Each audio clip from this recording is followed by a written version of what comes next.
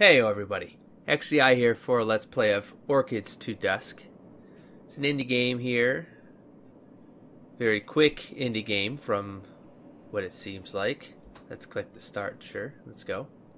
Oh, mouse button click, okay.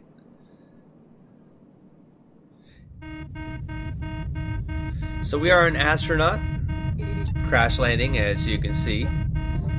There's some loading going on. This is very loud actually right now in my headset. Holy smokes. I'll try to fix that in post.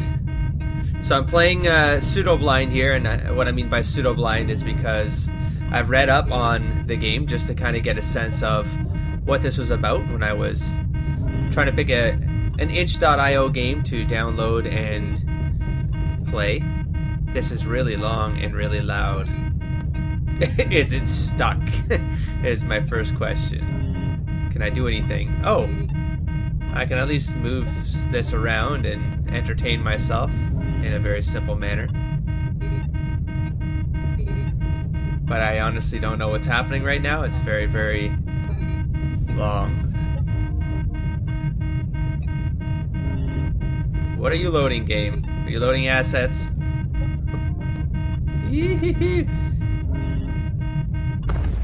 Alright, so there's the sound of absolute. Okay, so we got look with the mouse. We got walk. So walk is left click, walk backwards is right click, walk straight. How is that different than walk? I don't know, but okay. Double click.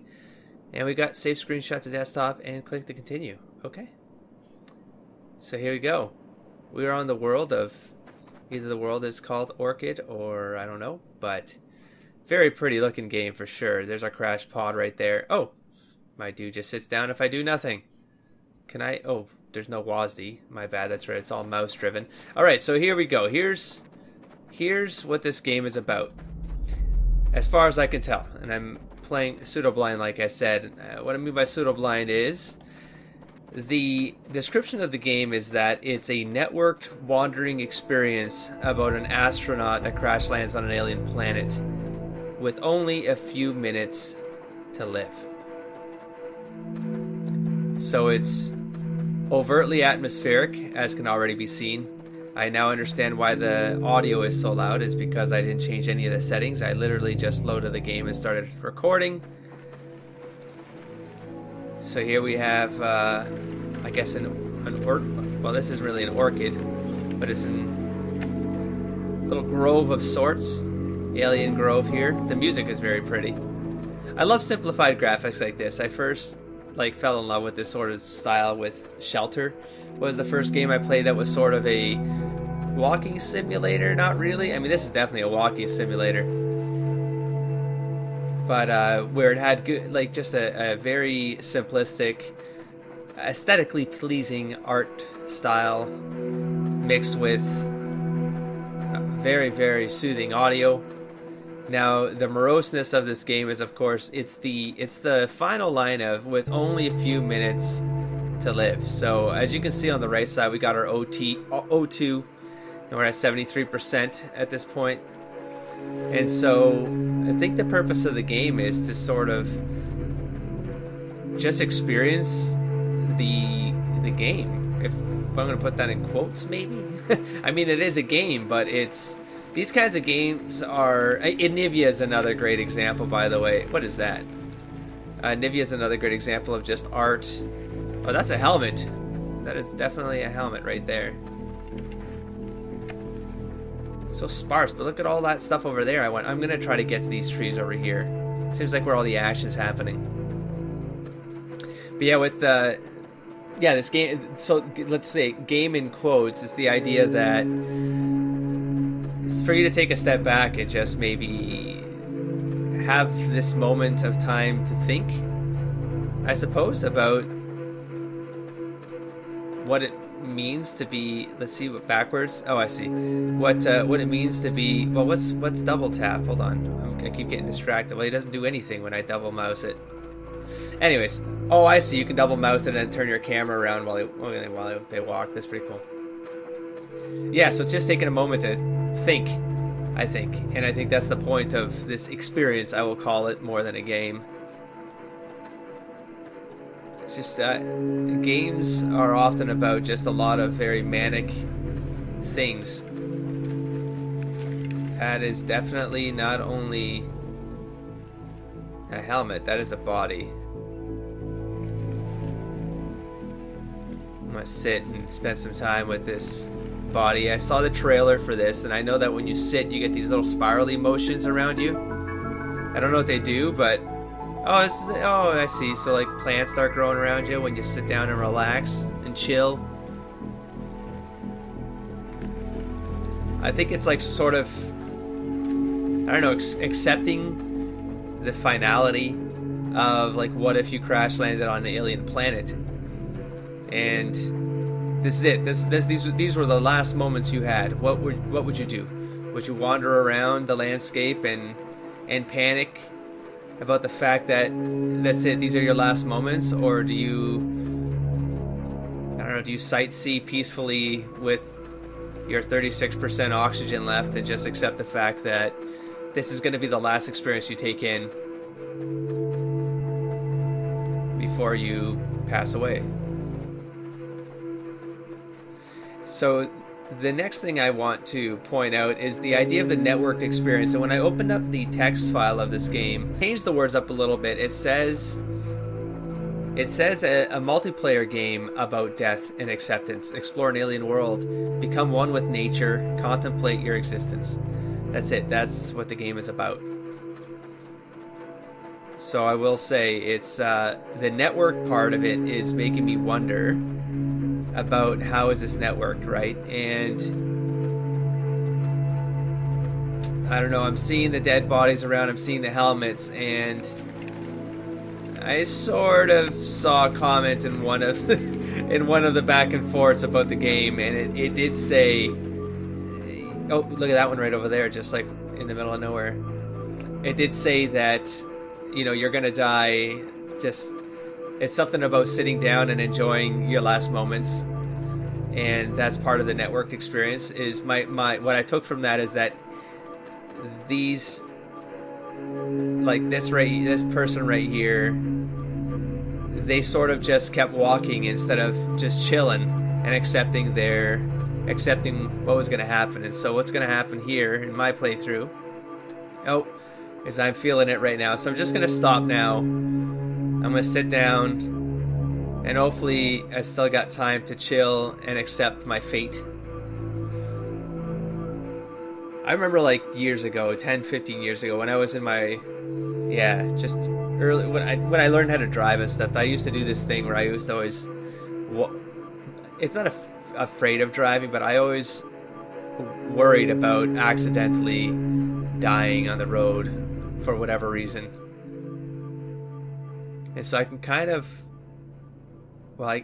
this didn't do what I anticipated. I'm seeing the swirls, but they said something happens.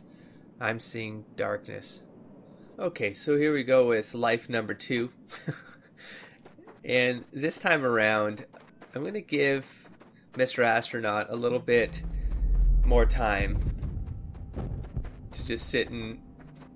Oh, I see your pod blows up or something. Yeah, I'm going to give him more time to relax and chill.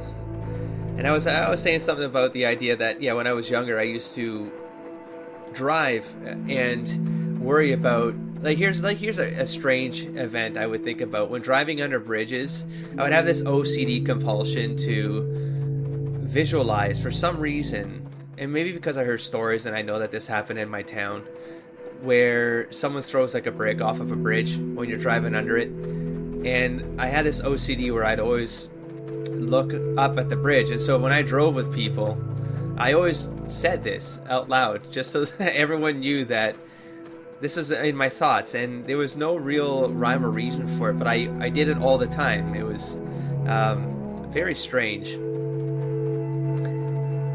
And another scenario when driving is when I pass semi-trucks, I get this, again, almost compulsive wave comes over me where I've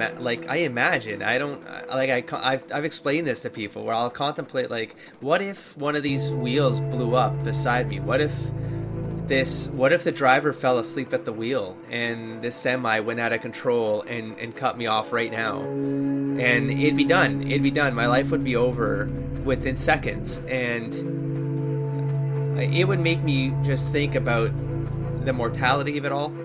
And I definitely, you'd think that I don't know, would make me afraid of driving. And like legitimately, I do pass semi-trucks still today. Over a decade later, I will pass, even if I have to speed. I've gotten a ticket by speeding past a semi-truck. I do not like being beside semi-trucks. I don't like anything about it. And I think it stems from, this walk is going to be hella long, but I'm going to go for that lonely little grove over there. But yeah, anyways, so the point of this story, though, is that for me, just thinking about that stuff, and it being on the road and whatnot, it's funny because 2 years ago, right before starting this YouTube channel, I took a massive road trip. I just picked up and left, and I drove out west. It was 18 days on the road. My radio had broken. So I pretty much drove in silence the whole time. And for me, I love road tripping. I love being in car. I love driving, especially into areas that I'm unfamiliar with. And I had some of those experiences on the road, as you could imagine. I was on the main highway strip across Canada, across the prairies, and all you got is semi-trucks and a lot of open space. And I just thought a lot about everything. And I think, for a lot of people, like thinking about death from time to time, it's just something people do, like on occasion, and I think if you let it kind of bother you, then yeah, maybe there's like some bigger problems, and I'm sure it generates a great deal of, oh, take helmet off, look at that. I'm sure it generates a great deal of anxiety for folks, right? And for me, it's not so much that it generated anxiety as it made me it made me aware that death was inevitable. And it sounds corny to say, but I read a lot of, and I studied philosophy quite a bit, and I've always loved the idea of what went into just the thinking behind existentialism. And again, this sounds corny, but to me, it's when you understand the finiteness of your existence, you really do get a chance to step back and realize that a lot of things that happen in your life are small things. They're small things because when it's over, what would be the meaning of these things that you get all hung up about and afraid of, and these chances you don't take? And so for me, it's always been a catalyst for me to take chances, for me to, if I have an idea, I go for it. And that's been, after that road trip across Canada, I really did want to return back and reinvigorate myself on like executing on ideas again. And YouTube was one of those venues for me, was one of those spaces that I could say, yes, I'm going to do this because I've been thinking about it for so long, and why wouldn't I try it? What am I afraid of? If I just try it and I fail, then so what? Maybe I learn some lessons and I do something else, and this informs everything that comes after it. So nothing is lost. No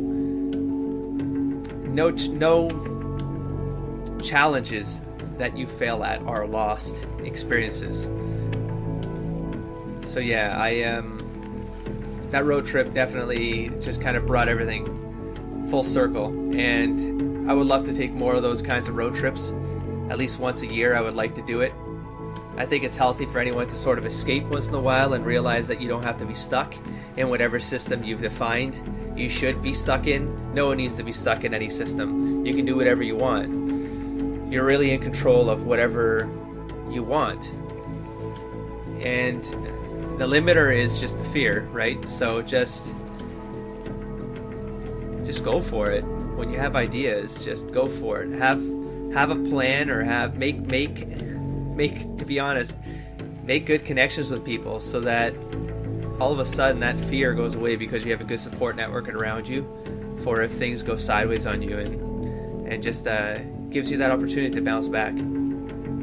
But at the end of the day, it is really, you got this one moment. So I mean, if you landed on a planet, if you crash landed on a planet, you got 2 minutes to live. Would you be stressed out and walking around until you collapse? Or would you just say, All right. I've had a life. I've had a life. Whether it was a good life or a bad life, that ultimately was up to you. And so here's your opportunity to just say, I accept things, and I've lived a good life, and you hope to get to the point where you could say that when you got 2 minutes to live. So with that, I am going to take off this helmet. That was deep enough for this episode, for this channel, but it is stuff that I do think about. It is how this channel started. It was that road trip. Those videos are gone now because I intend to do them again. But that's it, guys. With that, I will see what happens when you take off a helmet and come to peace with things. Oh, don't put the tree in front of me. That sucks. Let me see what happens to my dude. Oh, are you sure? Yeah, I guess I am. Right by this other dude. So here's that pseudo part I was talking about. Oh, snap. Oh, interesting. Okay, then. Oh, you make it larger. Oh, I'm glad they didn't spoil it completely in those comments. Okay, that's fun. I mean, it's not fun. This is morose as all hell. But I mean, I think the loading at the beginning is literally just grabbing data for where all past astronauts have perished, and whether or not. Oh, look at that. So if you perish at peace, you leave your helmet behind, and that's the indicator that you've become the grove. Whereas the body right beside me there with the black helmet, I think it's that they didn't come to terms with it, and they wandered until they passed away, and so they didn't give anything back. They didn't sacrifice the life to bring life to this alien world. Very existential. Like I said, this game is pretty much what it's all about, and I'll go a little bit further with just on the wrap up here. This game is by Paul Clarisau, with music by Mark's Guy. I hope I said that right, Mark's Guy. And it's created with the sport of co-op. It's KO_OP, and I looked that up as well. And it's this artist-run and owned studio. It was founded in 2012, and they've been experimenting with games and interactive art ever since, and they established this thing called a collab fund. They call it a small stipend for outside artists to make games with these meager funds.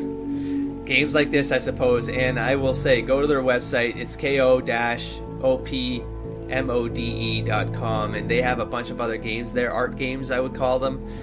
Probably more that I would feature here. I'm very curious about seeing them for myself. But it's definitely another site that I'll visit from time to time and see what they're up to. I love things like this. I really do. I think video games can be art, and they are art. The craft just becomes another tool, another paintbrush, and another pen to paper. It's just another medium to express an idea. So enjoy this game. It's very short. It's pay what you want, download free, give them money. I got this as part of a $20 hurricane relief fund package of 50 games and media, and I don't regret it already. So with that, I will say, don't forget to explore, engage, and inspire everybody. Peace.